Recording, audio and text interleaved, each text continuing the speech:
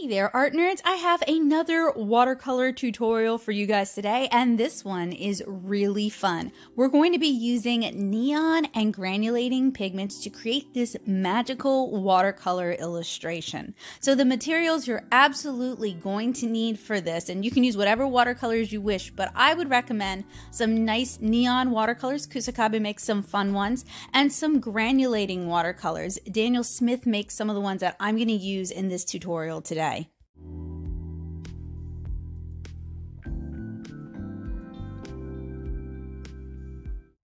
This is a start to finish watercolor tutorial, which means we're also going to include the sketch stage of this. I am sketching on MydNyte 1404 Toscana watercolor paper. This is a block bound watercolor round that I reviewed not too long ago. And I am sketching using HB graphite pretty lightly. I drew a crosshair just to kind of get my placement, and I want a more central composition.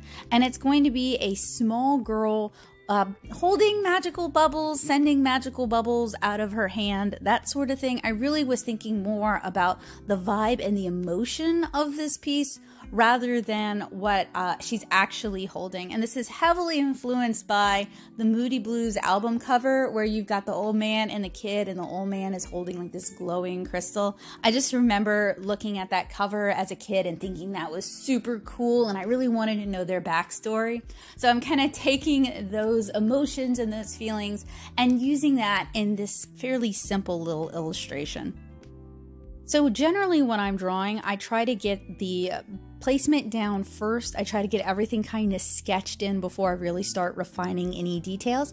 If you guys were paying attention, you noticed I had a post-it note with a thumbnail sketch of what I had in mind, just to kind of convey that to myself so I wouldn't have to try to remember it. Doing thumbnails is a great way to get your ideas down so that they're not distracting you all day long, and you can wait until you can actually focus on getting them done. This is particularly helpful for traditional media artists. It allows you to find just the right materials for that idea that you're so excited about.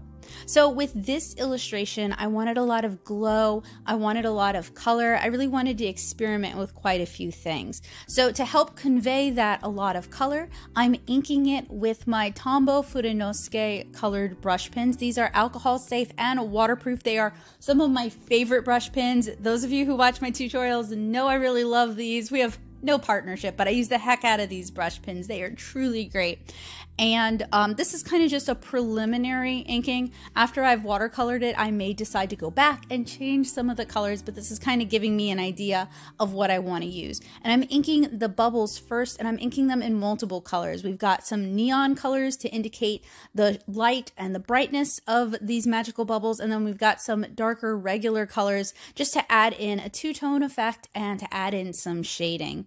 And as you guys can see, I'm kind of rotating the colors as I go because I want to make sure I have a good mix of all the colors here in this illustration. Something I really love about these kind of start to finish tutorials is it gives me a chance to show you guys my thought process and my development process. And I hope that makes art a little bit more accessible to more people so that you guys can see it doesn't just come out of the ether fully conceived. There's a lot of thought going into it and a lot of refining that goes in, even as I'm sketching and even as I'm inking. Every step of the way, there's a chance to kind of adjust the idea and to really think about it. And really, I make my best art when times are calm, when things are good.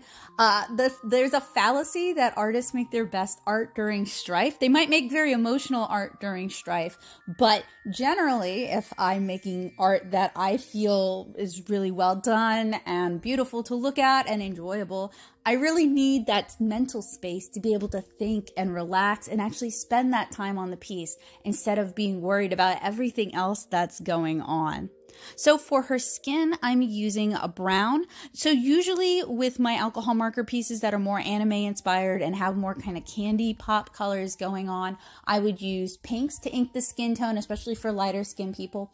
But for a watercolor illustration, even though I'm going to be using a lot of color and a lot of neons, I wanted something softer and a little bit more old-fashioned feeling, so I'm using a brown for this. I do wish that Tombow would release more colors in their Fudenosuke Fudenosuke line, especially for us US customers. Some pastels would be very helpful, as well as maybe some muted colors. Please, Tombow, if you're listening, I've begged you before, I will beg you again. I'm also inking her hair with brown because at this point in time I had some ideas for what I wanted her hair color to be. I was kind of torn between giving her like a blondish cream color or going with a blue. And one of the nice things about this is that even though I'm inking with brown right now, I can always re-ink it or allow the watercolors to kind of influence what the line art looks like. So MydNyte's 1404 Toscano paper is a cold press cotton rag watercolor paper. It is block bound, so that means it's already stretched for us. We don't have to stretch this illustration. And it doesn't have a particularly assertive surface texture, which makes it very easy to ink on. Like for example, Shizen, which has a very assertive surface texture, especially for the cold press, can be very challenging to ink on with these smaller brush nibs. This is very mild mannered. It's somewhere in between a good cold press texture and a hot press texture. And while hot press is an absolute delight to ink on, I don't always like how hot press papers handle massive amounts of water. And for this illustration, we are really going to be throwing a lot of water at this paper. So I not only wanted a block bound paper that could handle a lot of water, but I wanted a surface texture that was also very receptive to a lot of water as well. So I allowed my inks to dry at least 24 hours before I erased them with a soft white vinyl eraser. I scanned my inks to share on Patreon, and now I'm using my neon color palette. I call this my Naomi palette based off of one of the two main characters of my comics, 7-inch Kara. So these are colors that Naomi wears a lot, and I'm going for really fun saturated poppy colors that really give this implication, this indication of a light source and beautiful colored light. And this isn't going to necessarily be immediately visible when we finish the piece, but this is going to tone the piece. It's going to tone her hair. It's going to tone her skin. So it's going to provide a lot of really fun undercolor that's going to influence our colors.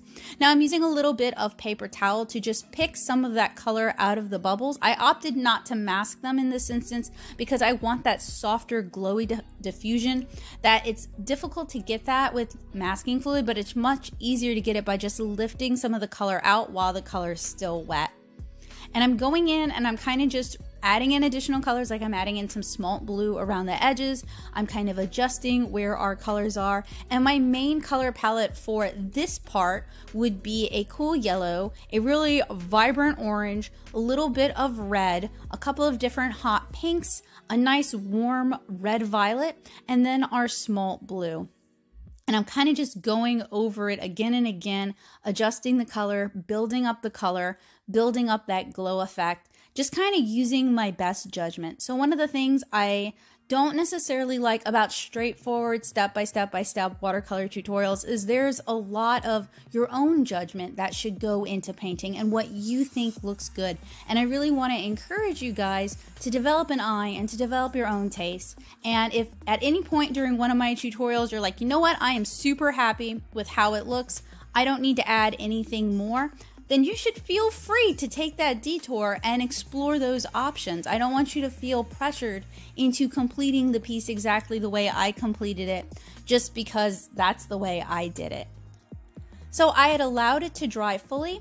I kind of evaluated my colors and decided that I needed some more colors. So we've got our second layer of color going on now, and I'm mostly just re-establishing the colors that I initially put down, but I also added in this really beautiful, almost fire engine red. It's one of the Kusakabe watercolors, and I haven't talked about Kusakabe a whole lot here on the channel, mostly because most of what I use them for are these fun sort of neon colors, and they're a little bit harder to get in the US. I don't know of any brick and mortar stores that sell them, so I order them online when I do order them. And I also picked up a bunch when I went to Japan back in 2018. And I'm sadly kind of running through my stock and I need to replenish it. So as it dries, I'm also adding in some streaks of color because I have my dehumidifier on, so some of these areas have dried faster than others, and this gives us a really interesting kind of soft technique where some of the lines are harsher and then some of them are wet as they're going into the areas that are still kind of wet.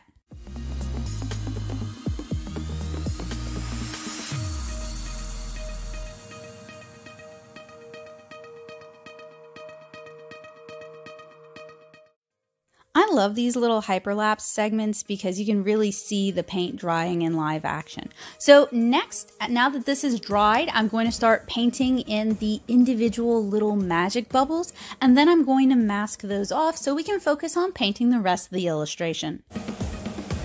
There's nothing particularly special about what I'm doing here other than I'm trying to keep the colors fairly pastel. I'm painting the rims of the bubbles, so the exterior of the bubbles, and then I'm using a little bit of clean water to blend that out so we get this soft sort of glowy transition effect.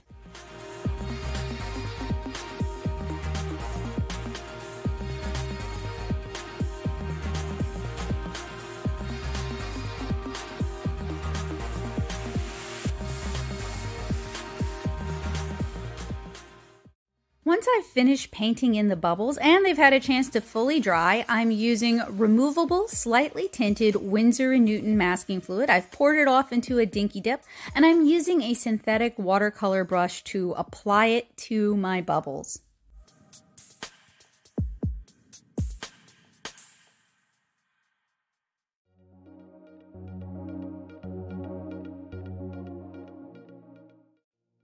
I'm also flicking the masking fluid onto the background to kind of create a little bit of randomness and to give us some smaller bubbles. We did all this underpainting, and that's going to protect some of the underpainting so it still be visible. Now I've got some beautiful super granulating colors from Daniel Smith, and I wanted to test out a few just to figure out which would be a good fit for this illustration. So you guys see me doing some swatches here so I can figure out exactly which ones would work and which ones I want to go with. I'm also going to make it a little bit easier for me to use these by adding them to half pans and allowing them to dry fully. That's going to allow me to better control that super granulation. So I want to start working on creating some shadow and some depth. So I'm using Moon Glow for a grise technique on top of all of our neons. And what's really cool about Moon Glow is it's a color that splits out into a green and into a purple.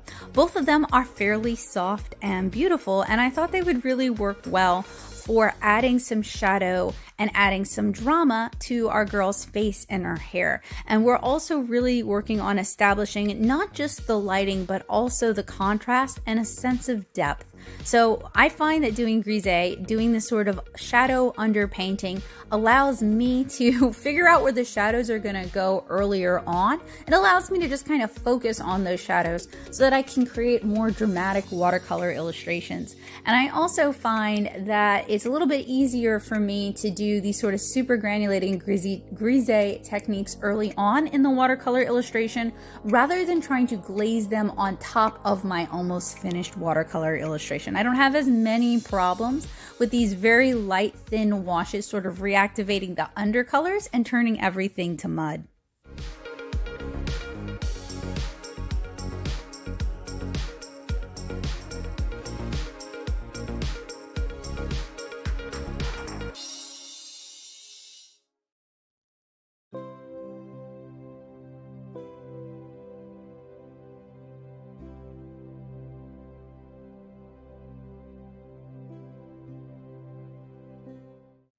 For this particular grise technique, I'm working in two ways. I'm working in layers and I'm also working in saturation. And I'm blending out the more saturated secondary layers so that we can get that kind of soft glow effect while still also achieving the depth that we need for our shadows and for our areas that are blocked from the light.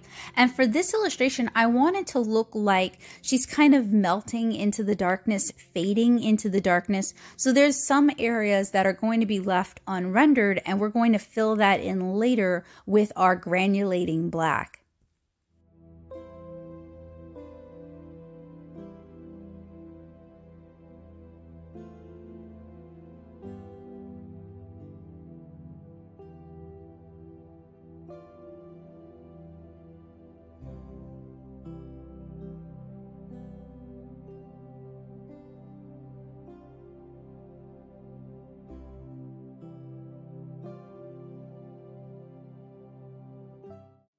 I thought in the instance with this illustration that it would be easier for me to focus on doing the grise on her first and then creating the background, or at least starting on the background. So I'm working with the most saturated version of our Moonglow Grise wash, and I'm just kind of applying it on top of our background. And one of the things I really love about these super granulating colors is that you can actually see a lot of the color influence from the prior layers. So there's still a lot of that beautiful neon that's still visible. And I'm going to progressively work it more saturated, wet into wet, so that we can really achieve that glow technique. And by the end of this illustration, there's going to be a lot of lunar black, a lot of PBK 11 on the background, kind of creating that misty, dark environment. In fact, at this point, I think I've started to add in Lunar Violet, which includes Lunar Black with a little bit of purple. Now, I know there's been a lot of talk about how super granulating colors, particularly the supervision ones, are not particularly light fast. So I do want to point out that this is an illustration for my own enjoyment. Most of the work I do is either intended to be sold as a one-off, and I do try to disclose to my customers when we've used fugitive pigments, but in general, a lot of my work is done for reproduction. So I'm going to scan it and then maybe sell stickers of it. So I did want to disclose that for those of you who might be interested in using these sort of pigments for art that you're selling. I do think you should disclose that to your customers. I'm not one of those who say never ever sell something made with fugitive art materials. I mean, I sell alcohol marker commissions as well, but I do try to be honest with my customers when we have used those kind of fugitive pigments so that they can display the art accordingly. So now I'm using our PBK 11, our Lunar Black, and I'm dabbing it into the background so that we can start to kind of get this sort of grittiness that to me starts to sort of feel almost magical in conjunction with the color palette that we've used. And if you're interested in more tutorials that utilize these sort of watercolors, I actually have a really fun New Year's tutorial that I shared with my amazing art nerds over on Patreon that demonstrates how to use alcohol markers with these sort of super granulating watercolors. And I think it's really cool. I shared some shorts of that down in my shorts section. So if you guys want to get a preview for that, you definitely can. So for painting the girl herself, it's actually pretty simple. It's pretty standard to how I generally go about watercoloring. I'm going to keep it very light and simple for this illustration because we've already done so much work with the super granulating colors. And I'm really going to try to focus on creating glow effects and glow techniques and really just push that magical glow so that you guys can really feel that. So generally towards the bottom of her face, the part that's really lit by the majority of our glowing bubbles, I'm going to be relifting that out with a clean paper towel while it's still wet. I'm going to work on really establishing her skin tone, mostly in the shadows, so the upper part of her face, the bottom parts of her arms, that sort of thing. I'm dabbing in a little bit of really watered down scarlet to start creating the blush on her fingertips, her elbows, the palms of her hands, her nose, her cheeks, her eyelids, the beneath her eyebrows, and the interiors of her ears. And I also want to point out that this video has been time-lapsed at least 8x in many parts. I don't paint this fast, and it did take me a few days to paint this illustration. I spent one day working on that neon background and allowing it to dry, another day working on the grise techniques and allowing that to dry, and then another day painting her and then kind of adding in the final details. So art takes time, and please be patient with yourself. Often when we're sharing art on YouTube, it's been edited in such a way that it accommodates YouTube and the needs of YouTube and the interests of people who are watching the videos rather than the needs of people who are actually interested in learning how to paint. So that's why I try to disclose how long it takes when I can remember how long it takes with you guys, because I want to normalize that art takes time, and I want you guys to feel like it's okay to be patient with yourself and that you don't have to just pump art out. So you guys can see I'm working on kind of blending the skin tones so that we get that glow effect. I did want to establish her skin tone there. I didn't want it to just be like the yellow from the neon. So it's kind of a nice balancing act working in between. And I also am adding in the blush color wet into wet. And that's something else that tends to get edited out is the dry times. It can be difficult to tell when someone has added something while the paper is still wet, or if they've allowed the paper to dry fully and then they're adding it. So I try to, when I can, I try to disclose that as well too, because I've found that learning how to work with both has really helped me up my watercolor game. And it's something that's not readily apparent from written tutorials or from books or from YouTube tutorials. So I do think it's good to point that out. So I wasn't really able to get her skin tone as saturated as I wanted from the mix. I think I was using burnt sienna really watered down for her base skin tone. So now I'm working with burnt sienna in a much more saturated form so that I can really start building up the contrast that I want. I used a very light ultramarine blue for her eyes because I wanted it to have this kind of mystic sort of effect. I wanted it to really reflect the glow from the bubbles that she's holding. And a lot of what I'm doing at this point is just kind of establishing something, going back and tightening it up, establishing it some more. I'm also using a red violet to kind of start finessing the areas on her that would be more in shadow. So she's wearing kind of a little capelet, and I decided to go with red violet for that so that it blended in with the background while still being somewhat visible to you guys, the viewers. And it's a granulating red violet. It's one of the Daniel Smith ones. It could be Rose of Ultramarine. Not super sure off the top of my head though.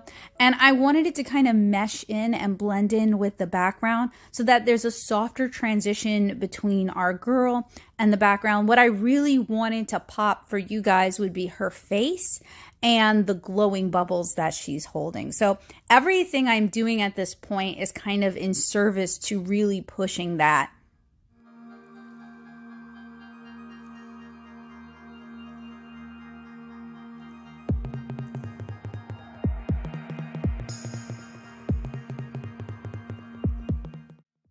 So for her hair color, I finally decided to go with a really light blue color. And that's kind of where I made my mistake because I think I ended up overworking it a little bit. I really love how you can see all the neons through her hair color. And I think a single light glaze of that just to kind of establish the color would have been a good way to go.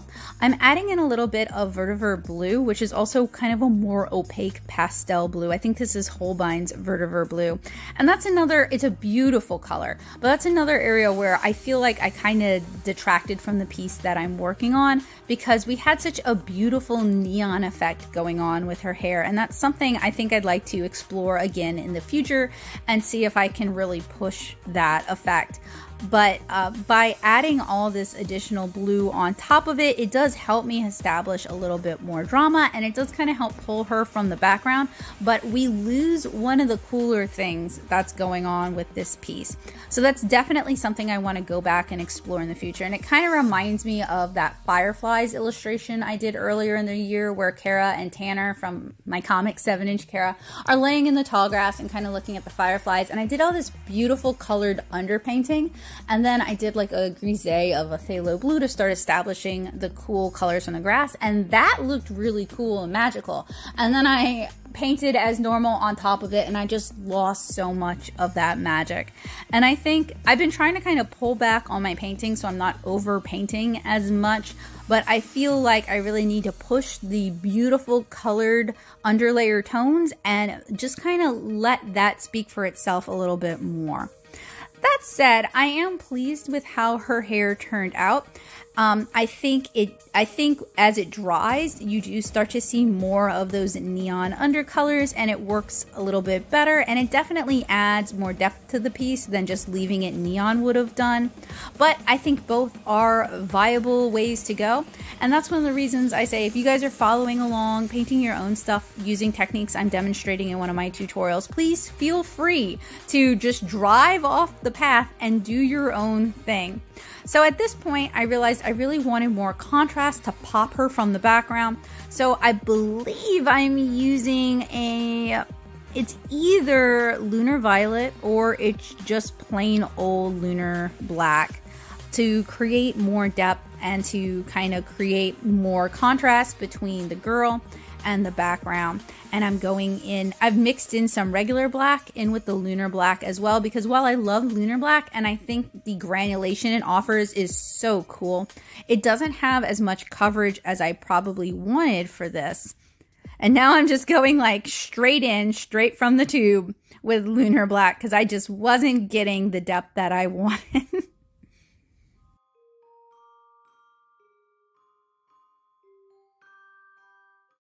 I allowed my background layers to dry fully so that I could come back to it with fresh eyes and really evaluate what needs to be tweaked. So I decided I wanted to add some more drama and depth to her face. So I'm adding in, I'm like tightening up those shadows on her face using burnt sienna.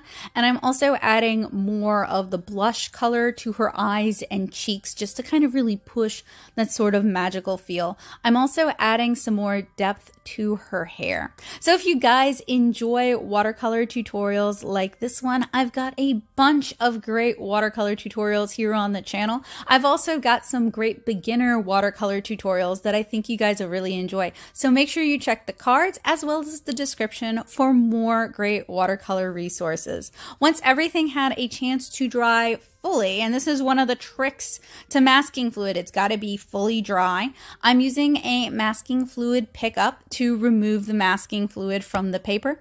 And I know some people can use their fingers to do that, but I seem to have really dry hands. So I have the best luck with a masking fluid pickup like this. And I also have the fewest amount of tears using a pickup like this one. It does take some patience, but you guys can get these almost anywhere from Michael's to even hobby shops. I was at Hub Hobby, which is a model store, and they sell these because they're used in model making as well. So these are pretty common. You just got to kind of look for them. I think I've even purchased them in the automotive section before because they're used in like pinstriping and detailing. So once I've removed the masking fluid, I can go in and kind of adjust the bubbles, add some more neon, add some more color, and just kind of further those glow effects. By reserving these areas earlier on, I was able to paint much more quickly than if I was trying to paint around those itty bitty little circles. I almost feel like it wouldn't be one of my watercolor illustrations if I didn't do some splatter effects. So I'm using the neons to kind of create a little bit more glow and a little bit more magic by doing a little bit of splatter. And they are going to dry not quite as obvious and not quite as opaque. And then we're nearing the end. You can tell because I've pulled out the white gouache and I'm going to use this to add so many highlights, so much rim lighting, so much glow. For these sort of really atmospheric illustrations, pulling out the white gouache is almost the best part because that's when you can really pull the illustration together. I want to take a moment before we're done with this illustration to thank my amazing art nerds on Patreon for their support over the years. Thank you guys so much for the encouragement that you guys have provided.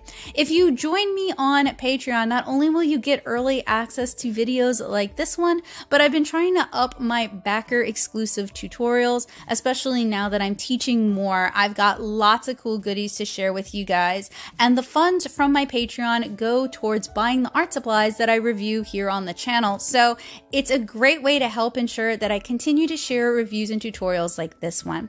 So once my gouache dried after doing some splatter effect, I'm going back in and I'm re-inking it for contrast and clarity, because when we're using watercolors, sometimes they can add some opacity on top of our inked line art, and that can kind of make it feel dull, cloudy, muddy, not as exciting as it should be. So a little bit of careful re-inking can re-up that contrast, can clarify some lines, and can add some delineation and some detail.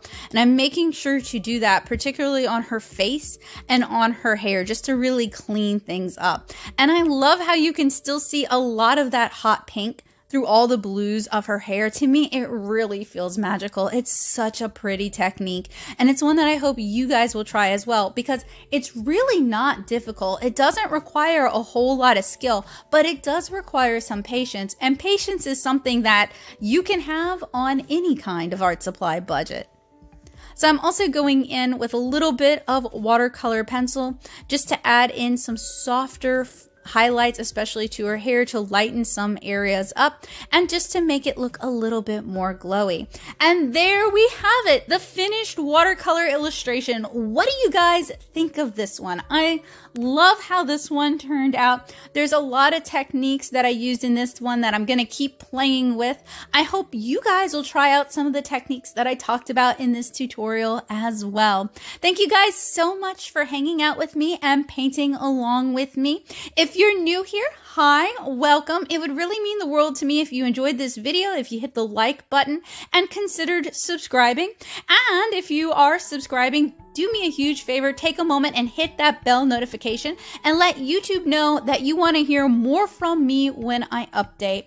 A huge thanks once again to my amazing, phenomenal patrons on Patreon. You guys make this possible. Thank you guys so much. I hope you guys have a wonderful day, and hopefully this helps you guys make art a habit. Bye, guys.